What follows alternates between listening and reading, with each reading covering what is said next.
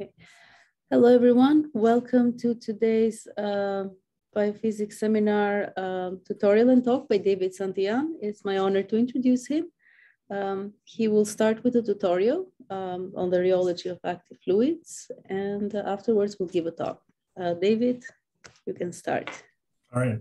Thank you, Kayla, for the introduction and for the opportunity to speak in this seminar series.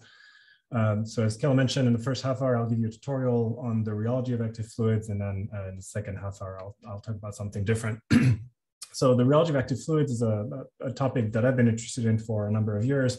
And so my tutorial is going to be a little bit partial, and I'm going to show a lot of my own take on the topic, but of course, there's other groups that have worked on this. And so if you want maybe a more broad view of the topic, I encourage you to read this annual review of fluid mechanics that I wrote a few years ago that has more references and maybe a more exhaustive review of the field.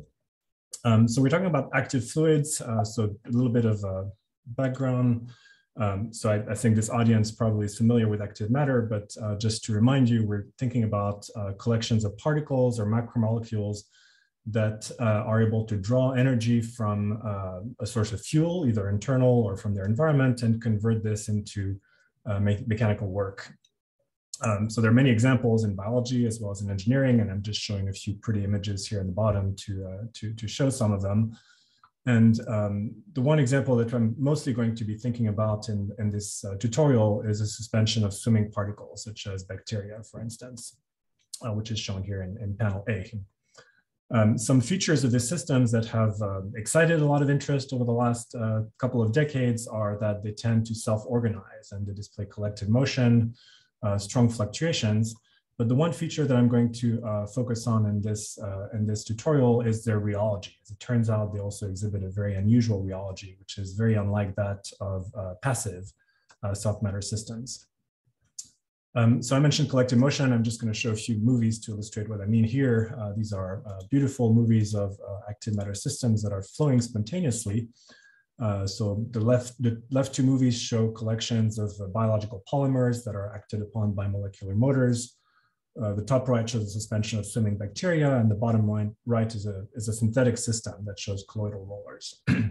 So there's been a lot of work trying to understand the origin of these collective motions.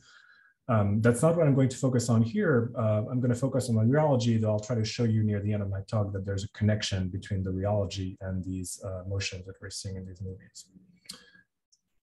So a brief review of rheology, especially for the students in the audience, right? So this is undergraduate fluid mechanics. If you think of having a fluid and you shear it between two plates, you create a simple shear flow with a linear velocity profile that increases with y linearly with a constant proportionality, which is the shear rate gamma dot, which is one of the components of the velocity gradient.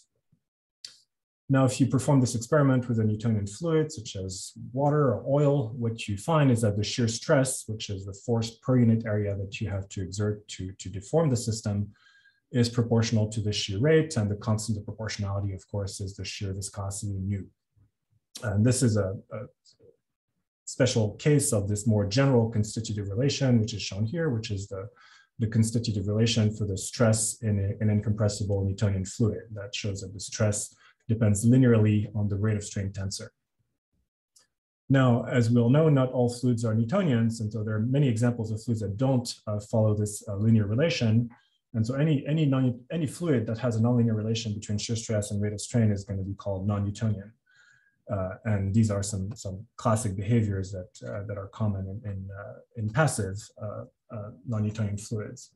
And in all these cases, these nonlinearities come from microstructural rearrangements, the fact that these fluids contain particles or macromolecules that when you shear the system are going to reorganize. They're going to stretch, they're going to align, they're going to jam, and this is what gives rise to these changes in the viscosity with shear rate. So this is essentially what we want to study, but now we're going to focus on active fluids. So what does active fluid rheology look like? So let's look at some experiments. So this is a pretty busy slide, so let me walk you through it. So there's been quite a few attempts over the last decade or so at measuring the rheological behavior of suspensions of swimming particles. And so I'm showing three different experiments corresponding to the three columns in this figure. The first two experiments were done using suspensions of E. coli, which is a bacterium, and the third column was performed with suspensions of Chlamydomonas, which is a microalgae. And they used different techniques. So the first column used a microfluidic rheometer, and the next two columns used a Taylor-Couette rheometer. So let me describe the results. So let's focus on the first column first here. That used a microfluidic rheometer. So this is what the rheometer looks like. It's got this these two inlets. One inlet is flowing a bacterial suspension. The other one is flowing clear fluid, suspending fluid. And these two streams of fluids meet in this main channel. And by measuring the position of the interface between these two fluids, you can actually back out the viscosity of the bacterial suspension. Essentially, if you inject the same flow rate, if one fluid is more viscous, it's going to end up deflecting the interface. So this is what they measured. So they measured here relative viscosity, which is the viscosity of the bacterial suspension divided by the viscosity of the solvent as a function of shear rate. And they performed two sets of experiments, one with non-motile cells that don't swim and one with motile cells that do swim. And the behavior is quite different. In the case of non-motile cells, you find that the viscosity is nearly constant. It shear thins a little bit, so it decreases with shear rate. And it's above 1, meaning that suspension of non-motile cells is more viscous than clear fluid. The motile suspensions, however, behaves very differently. And what you find in particular is that you have a viscosity which is below 1 at low shear rates, then shear thickens, and then shear thins. So this is a behavior that we're going to try to explain in the rest of the talk. Let me right away emphasize that this viscosity below 1 here is very surprising. So what this means is that you take water, you add bacteria to it, and you shear the system, and you measure a viscosity which is less than that of water. That's very unusual. Typically, when you add particles to fluids, the fluids thicken and become more viscous, right? So active fluids are one example where this doesn't necessarily happen. And we'll understand why in the next few slides. The second column shows an experiment on the same system, E. coli again, using this Taylor-Couette rheometer, and you get these kind of curves that look very similar with a viscosity which is less than 1 at low shear rates, shear thickens, and then shear thins again at high shear rates, so same kind of curves. What they did in this experiment also was very systematically the density of bacteria.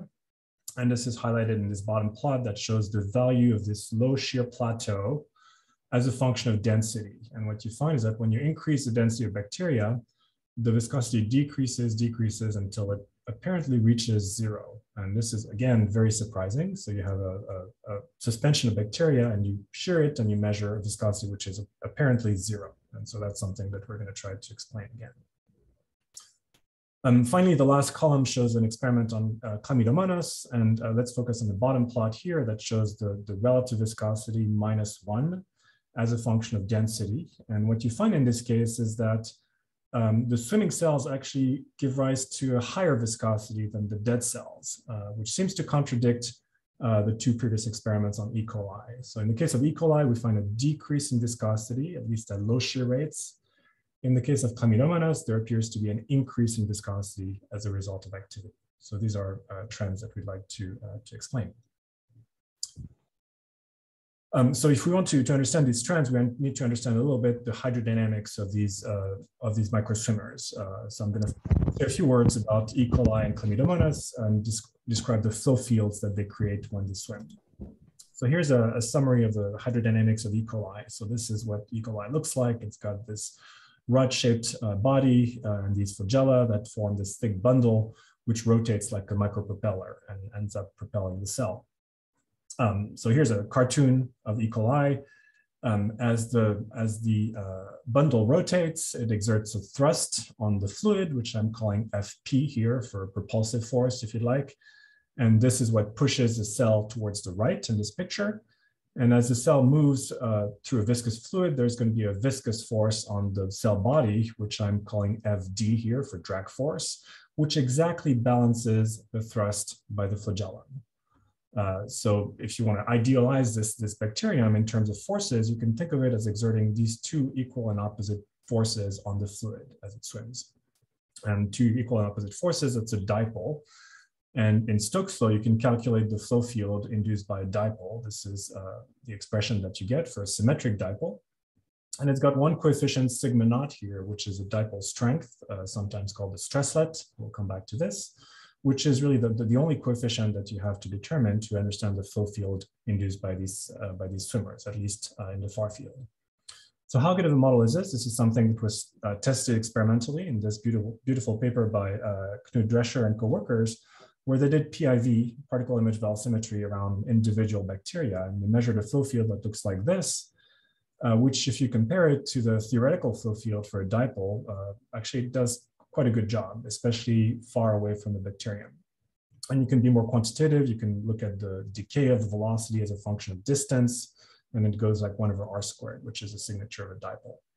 So from this data, you can actually extract the dipole strength, sigma naught, which has this value here, and it's negative, which corresponds to a dipole which is extensile, meaning that the two forces point upward. And this is what we're going to call a pusher. Okay, so that's the basic picture for E. coli. We can do the same thing for Chlamydomonas. So Chlamydomonas has this kind of nearly spherical body, and it has two flagella that it uses to do some kind of breaststroke. And so similarly as for E. coli, you can think of these two flagella as exerting a propulsive force, which has to be balanced by the drag force on the cell body. So again, to leading order, we have a dipole, except that now the sign of the dipole is reversed. The forces are pointing inward instead of pointing outward. And this is again something that was measured experimentally in these experiments by Knut Drescher, where they checked indeed that in the far field, far enough away from the cell, the flow looks like the flow of a dipole. And so this particle, which has a contractile dipole, we're going to call it a puller because it pulls itself through the fluid. So these are the basic flow fields that these particles induce as they swim. So maybe from this, we can gain some basic intuition as to what's happening to the rheology. And this is what's described here in the slide. Oops. So let's imagine we have a simple shear flow as shown here, and we're placing some particles in this flow, and we'd like to understand what their effect is going to be on the flow. So let's first focus on the case of a passive particle, like this rigid rod, let's say, that does not swim. If you have a passive Brownian rod in a shear flow, it's going to tend to, on average, adopt an orientation which is as shown in this picture, which is in the extensional quadrant of the flow, nearly aligned with the flow direction, but not quite. I'll come back to this in a few slides. Now, with this orientation, the particle experiences extension from the flow, and because the particle is inextensible, it's going to resist that extension by exerting a force dipole, which is denoted by these two black arrows, which is contractile. And this induces a disturbance, which is shown by these purple arrows, which tends to resist the applied flow. And so this is why when you put rods in the fluid, you're going to measure a viscosity which is higher than that of a solvent. Now, what happens if you put active particles? If you put a pusher, this bacterium right here, it's also going to adopt an orientation which is as shown in the extensional quadrant. But now, in addition to this passive dipole due to inextensibility, there's also an active dipole shown by these blue arrows that corresponds to the swimming, which is a dipole that I talked about a couple of slides ago. And this dipole drives a flow which has the opposite sign as for the passive rod and is going to tend to enhance the applied flow or facilitate the applied flow. And this is why we expect a decrease in the effective viscosity. Essentially, for the same shear rate, you don't need to apply as much stress because the particles are doing part of the work for you. Now, in the case of puller, same idea, except that the sign of the active dipole is reversed. So now this behaves more like a passive rod in the sense of that the swimming dipole resists the flow, resists the applied flow. And so this gives rise to an increased viscosity, at least apparently. So that's the basic mechanism for the trends that we observed. So pullers tend to enhance the viscosity, pushers tend to decrease the viscosity. Now, how can we be a little bit more quantitative? How can we actually come up with a mathematical model that explains these trends? So I'm going to show you one model, which is one that I worked on a number of years ago. We're going to consider a dilute system. So we're going to forget about particle-particle interactions so that we can focus on just one swimmer. So we have a single swimmer, which is swimming in this shear flow. And we're going to try to calculate the stress or the contribution to the stress that it creates. So there are two parts to this problem. One is that we need to figure out the orientation distribution of that particle. Why is it aligned in the extensional axis, as I said, right? And so there's going to be one aspect of the model, and then the other aspect is going to be, well, once you know the orientation distribution, how do you calculate the stress? So the orientation distribution is captured by this equation here, which is a Fokker-Planck or a Smochowski equation for this variable psi, which describes precisely the orientation distribution. And the variable p here is a unit vector that tells you about the direction of the major axis of the particle. So this distribution psi of p satisfies a conservation equation where the rate of change of psi is balanced by a number of fluxes.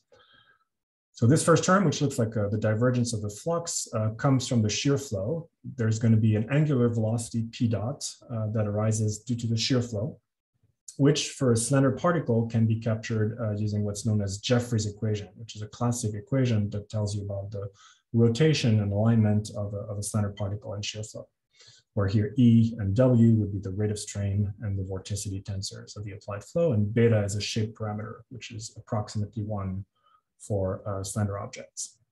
So this is alignment and rotation by the shear flow. And then on top of that, these particles are small, so they diffuse. It could be because of Brownian motion, or it could be just because of stochasticity, for example, in the swimming. And so we're going to add rotational diffusion, which essentially tends to randomize orientations. And in the case of bacteria, there's also tumbling, which takes place, which is sudden changes in the direction of swimming, which can be captured by this term. So essentially, so this is a conservation equation that balances the effects of the shear flow, which wants to align and rotate the particles, to the randomizing effects of diffusion and tumbling. So we're going to have to solve this equation. In general, it has to be done numerically, but if we're able to solve it, then we would know the orientation distribution.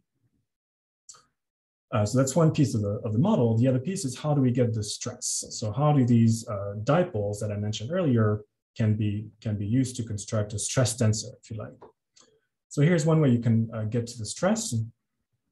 Let's first think about the flow field induced by a single one of these swimmers. So we're in the Stokes regime, low Reynolds number hydrodynamics.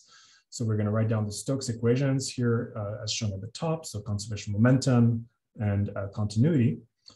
And in the Stokes equations for a single swimmer, we're going to add this forcing term here, which corresponds to a force dipole. So I'm not deriving all the details here, but you can see that you have the gradient of a delta function. This would come from taking the limit of two equal and opposite point forces when you bring them closer and closer together, just like you do in electrostatics, for example, for point charges. So you can easily construct this term by taking that limit. So these are the equations that you would want to solve to figure out the flow field due to a single dipole. Now, if you have a distribution of dipoles with a distribution function, which could be a function of space, orientation, and so on, what you would do is average this forcing term, or take a convolution to be more specific, with the distribution function psi, which here I also made it a function of space, orientation, and time. You can massage this expression a little bit, take this gradient outside of the integral, and rewrite this entire expression as follows: as a divergence of a second order tensor. And that second order tensor is sigma naught, which is a dipole strength, times the average of PP. And when I say average, which is what these square brackets, what these angle brackets denote, that's a configurational average. So we're averaging over all orientations at that point.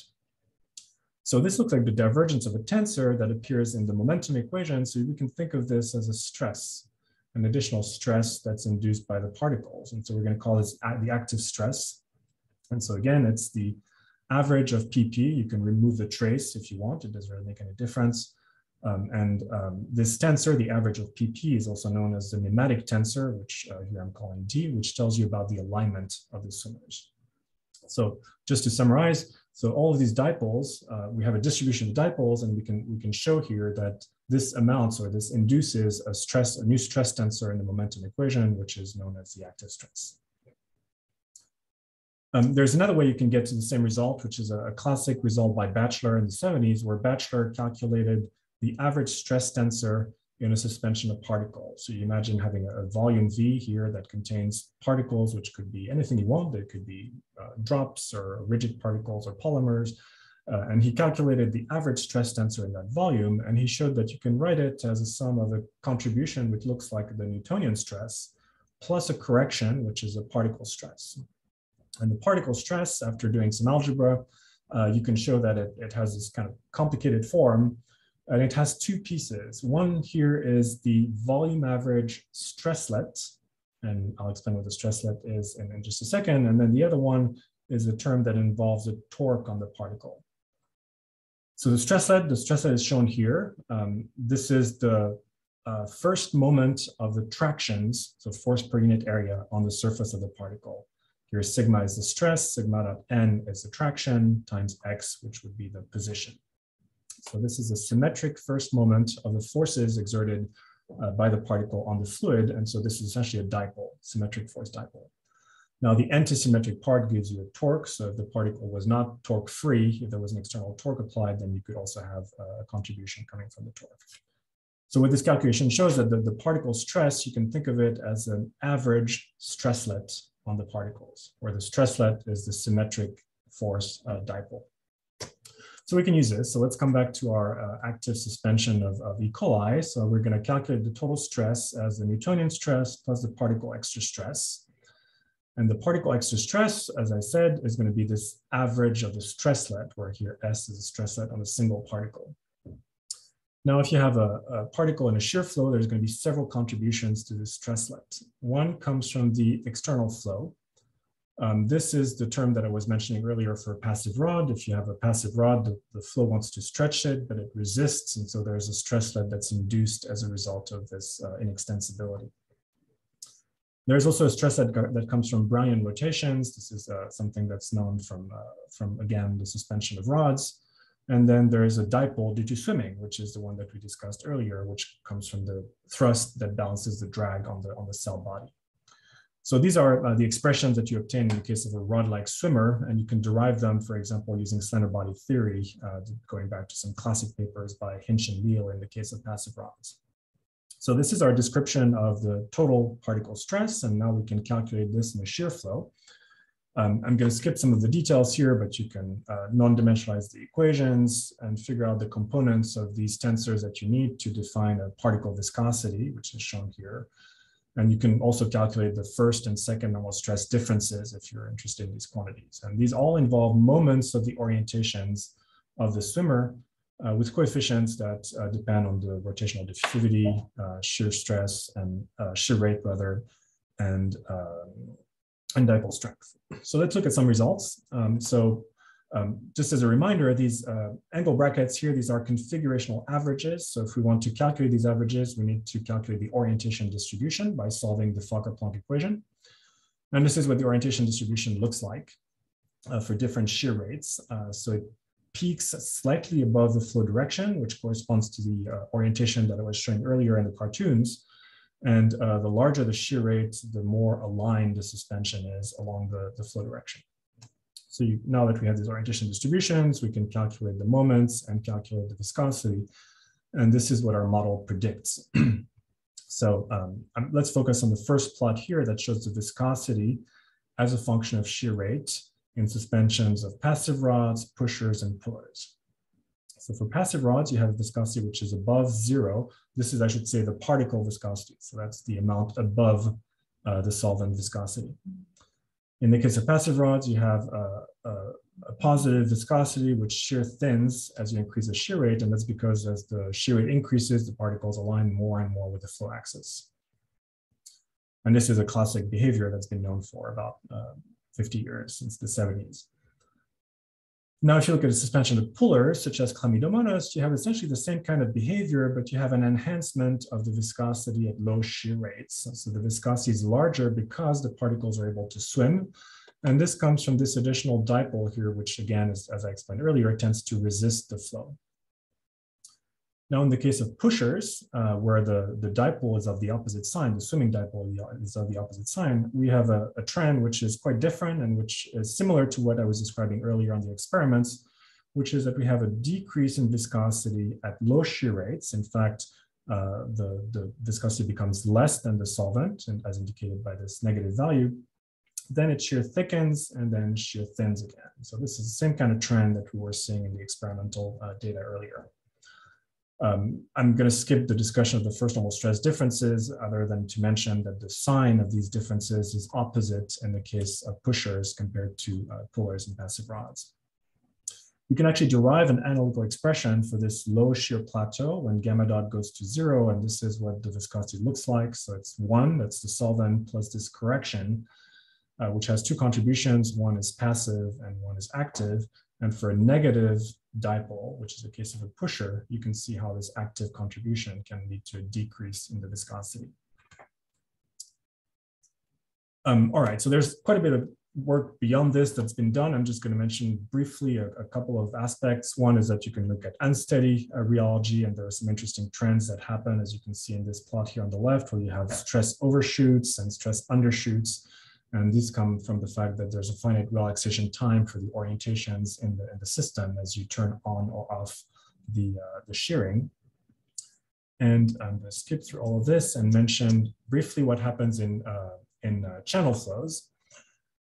So you can also think about the rheology in a Poiseuille flow. In channel flows, particles tend to accumulate at boundaries, as you can see here. And so if you apply now a pressure-driven flow, they're going to align in the direction as shown here, where again, the dipoles that they exert is going to tend to enhance the applied flow. And so we also have a paper that developed a theory for this, which shows similar trends. So you find again that the relative viscosity is less than 1 at low flow strengths, increases and then decreases. And at high densities, you find that the viscosity can reach 0, which is very similar to what was seen in the experiments by Lopez. So there's a transition to an apparent superfluidity where the system essentially doesn't require any external stress in order to drive itself. And I'm realizing I'm almost out of time, so I'm gonna conclude by saying that this is related to spontaneous flows in these systems. And for example, here's one paper that looked at this a few years ago.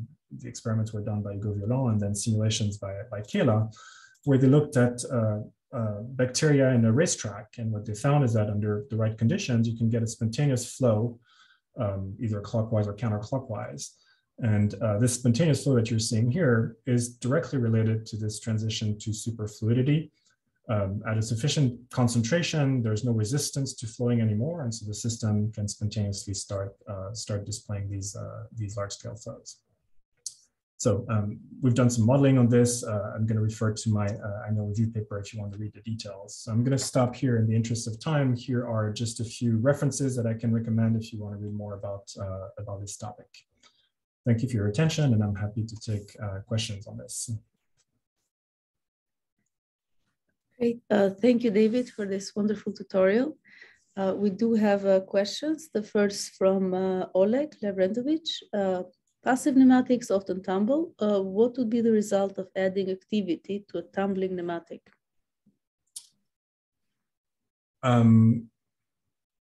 So I think that's, if I understand the question correctly, I mean, I think that's essentially what we're doing, right? Our model for these active pneumatics does include tumbling, right? Which comes from there could be tumbling due to the bacteria tumbling, or there could be tumbling due to the external flow. If you track the orientation of one of the particles in shear flow, it's going to tumble quasi-periodically. So I hope I'm answering the question. So our model is essentially a model for a passive pneumatic in which we have this additional activity. Right. Yeah, may I clarify the question? Yes, of course. So you said that, for example, the passive rod would align its flow alignment, and then you demonstrated the numerical simulations that show alignment. But what I mean on the tumbling is that very often everything realigns along the vorticity axis, and I didn't see that in the simulations. Along the vorticity axis. Right, right. So I wonder if this has to do with interactions, I guess. I mean, our theories for dilute suspension, right? And in the case of a dilute suspension, you do not get alignment along the vorticity axis, as far as I know, right? So the alignment is really close to the flow axis. Okay, that's what I meant by passive nematics often. I see. We haven't. I mean, this is not the bacterial tumbling, of course. Right. So I mean, we've done a few simulations where we've added, elastic nematic elasticity, I guess, but we haven't really explored that very well. That's not the regime that's relevant for bacteria. That's right. Thank you. There is a question from Sriram Ramaswamy. Hi, David. Properly speaking, the Brownian stress for rods is proportional to the molecular field conjugate to the nematic tensor. So for the equilibrium case, if the mean nematic tensor is non-zero, the deviatoric stress is still zero, right? For the equilibrium, if the mean nematic tensor is non-zero, the deviatoric stress is still zero. That's correct, right. I think, yes. Yeah, no, sorry, I raised that nerdy question just to point out that when you write the expression for in the dilute theory, you write next to the Brownian and the other contributions, both are simply proportional to the nematic tensor. Right. The unwary reader could get the impression that having a non-zero nematic tensor immediately implies having a non-zero deviatoric stress. That's true only in the active case. An equilibrium system can have a non-zero nematic tensor in equilibrium, and its deviatoric stress will be zero. So, sorry, this is a pointy-headed point. I see. Okay, I see what you mean, yes. And we have one more question by G. Lin. Can the dilute theory explain why the viscosity decreases with the cell density observed in experiments? Yes, absolutely. So actually, I'm on the right slide right here, right? So in the dilute theory, the particle stress depends linearly on the density, right? So if this is negative, you increase the density, you're just the correction to the Newtonian, to the solvent viscosity is going to increase or decrease linearly with density. And that's what we were seeing in that last plot that I showed over here, for example, right? Where we varied the density, and we do find that the low shear plateau decreases with density until it reaches approximately zero. Of course, in the experiments, you might reach some regimes where particle-particle interactions start to matter. That's obviously not accounted for by our model. So in the interest of time, we will switch to the talk now. Thanks, everyone. David will stay afterwards for more questions. The talks will be posted in the YouTube channel afterwards. So